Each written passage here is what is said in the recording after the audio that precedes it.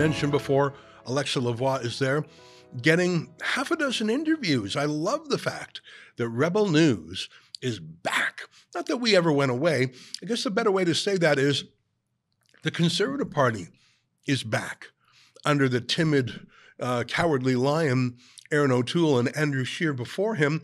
The Conservative Party didn't like to talk to Rebel News. I think we're the same we've always been. We ask questions in the name of our viewers. We answer to our conservative conscience. I really don't think we've changed. What's changed is the Conservative Party is actually conservative again, so they're not afraid of actual conservative questions. It's a delight to hear Alexa having so many interview requests met. There's good panels. I looked at the agenda. There's a panel on censorship, a panel on global warming from the skeptic's point of view, fighting foreign influence, etc. Looks like a substantive and genuinely right-wing event. I even see that Imperial Tobacco has a hospitality suite. That shows that they're not as politically correct as they might be. I want to show you a video clip that I saw earlier today. It's a heckler heckling Pierre Poilievre during his keynote speech at this conference. I want to play it for you, and then I have two observations I'd like to share. Here, take a look at the heckler who's then escorted out. I want you to watch this clip. Take a look. Because of wildfire! 200,000, 400 people fired!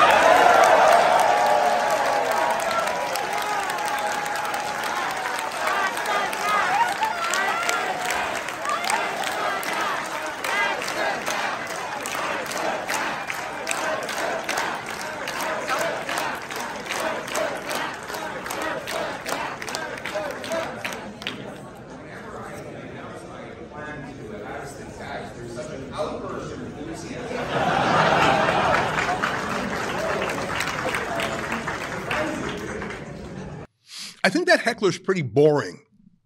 Just a non-player character, as the kids say, just reading the same script as any professional environmental protester. I don't think she was interesting. What was interesting is how young that crowd looked. At first, I thought, what was this, a youth event or a youth meeting at the conference? No, that's the conference. That is the face of conservatives in 2024. I compare that to any time I see a crowd shot for the NDP in particular. The Conservative Party of Canada in 2024 is the party of young people. And did you see that lady at the end eating an apple? What was that all about? Well, remember this amazing viral video from a few months ago, the original apple eating video? Taking the page out of Donald Trump's book, but what are you also talking about? What page? What page? Can you give me a page? Give me the page.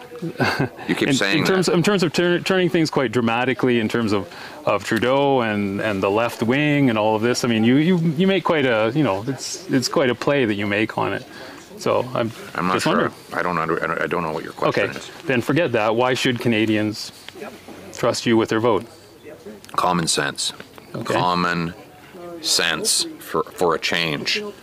We're going to make common sense common in this country. We don't have any common sense in the current government. You know, the guy prints $600 billion, grows our money supply by 32% in 3 years. That's growing the money 8 times faster than the economy. No wonder we have the worst inflation in 4 decades. I'm going to cap spending, cut waste, so that we can balance the budget and bring down inflation and interest rates. You'll want to be able to pay your mortgage again? You want to be able to afford rent? Then you have to vote for Pierre Poilievre, because I'm the only one with a common sense plan that will bring back the buying power of your paycheck. Just classic. I sort of wish I was there. Hey, let me leave you with 3 clips from Poilievre's speech, because I watched it and it was actually a pretty good speech. I want to play a really long cut because it's one big idea woven into 3 parts. Here is Pierre Poilievre taking a battering ram to the snobby, condescending, elitist view that the Liberals are better than you, that they know what they're doing and you don't, that they're safe hands for the country, that Conservatives are like cowboys that can't be trusted. Listen to this. I think Pierre Poilievre demolishes the Liberal Party and all of its enablers. Take a look at this. Don't go away. I'm going to come back. I know this is a long clip, but you got to watch the whole part. Take a look. Merci beaucoup. Who's ready to axe the tax? Who's ready to build the homes? Who's ready to fix the budget? Who's ready to stop the crime? J'allais commencer mon discours en parlant de mon plan de gros bon sens, de couper taxes et impôts, bâtir des logements, réparer le budget et stopper les crimes. I was going to start my speech today as properly scripted by my team, talking about my common sense plan to axe the tax, build the homes, fix the budget, and stop the crime. But I was interrupted by the testimony I just read from our very own Prime Minister just yesterday.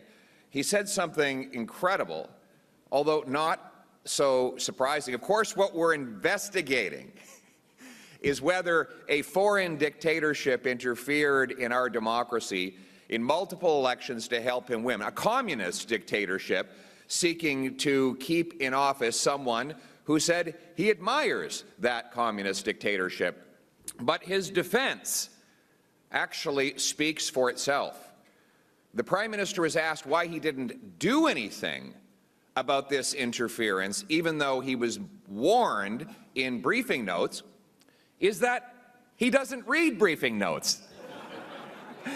Now, we often don't believe the things that this guy says, but I think that most Canadians would believe that defense. I think it's plausible that Justin Trudeau doesn't read documents that come before him. In fact, I think it's likely that he doesn't read things that come before him. And I think that that defense is interesting for three reasons. One, because the ivory tower elites who support him and his ideology of concentrating all the power in their and money in their hands, they always tell us how wonderfully sophisticated and cosmopolitan they are, how brilliant they are, and that's why they're entitled. They're experts, after all, right? That's why they're entitled to decide for other people. But yet they're prepared to support a guy who says he doesn't read. It's like he might be a know-nothing, but he's our know-nothing, right? I thought that was actually a really good point. The Liberals always say they're better, smarter, professionaler. They're not. They've got a bit of an idiot as a leader. The second point that Poilievre makes is that Trudeau's actually not even a Liberal in the real meaning, the true meaning, the good meaning of that word. Look at this clip. See, the thing is, it's not that Justin Trudeau is too liberal. It's that he's not liberal at all. He is deeply, deeply illiberal.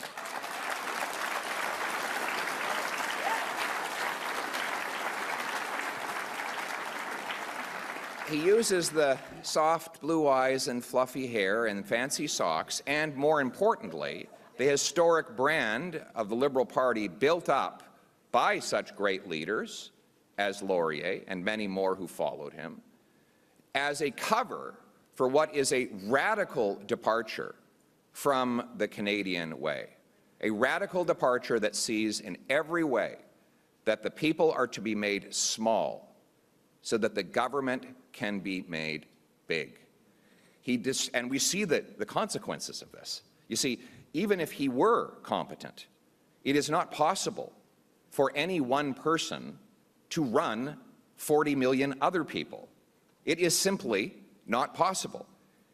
Humans are far too complicated, their interactions far too numerous for one central authority, no matter how wise and virtuous it claims to be, to make all the decisions for them. It has to leave them to make as many decisions as possible for themselves. Worse yet, is when you have the only thing worse than having some all-knowing elite try to control everybody's life is to have someone doing that when he doesn't even read his briefing notes. Just one last clip I want to show you. Here's Poilievre talking about rescinding censorship laws. That kind of freedom is what Canadians have always come to expect. It is what has always worked. And so we will repeal the censorship laws, C11. We will require university campuses, implement a respect for Section 2B, Charter Rights of Free Expression, as a condition of getting federal funding. If you want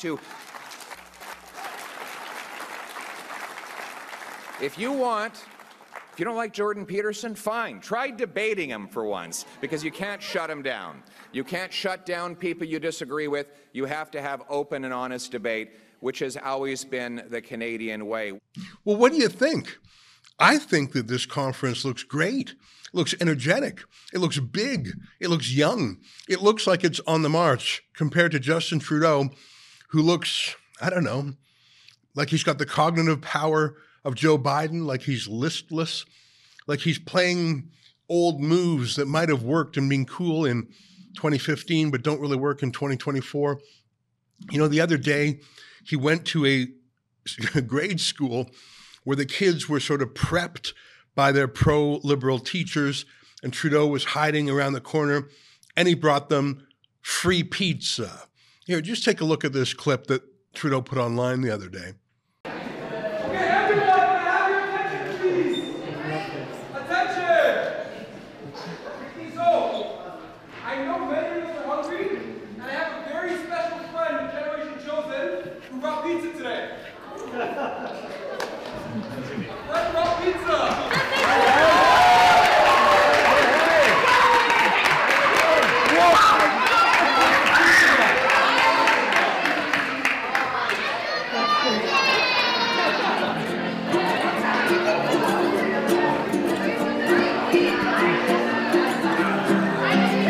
Yeah, I guess in 2015 that would have been really cool and young, but in 2024, it looks sort of pitiful.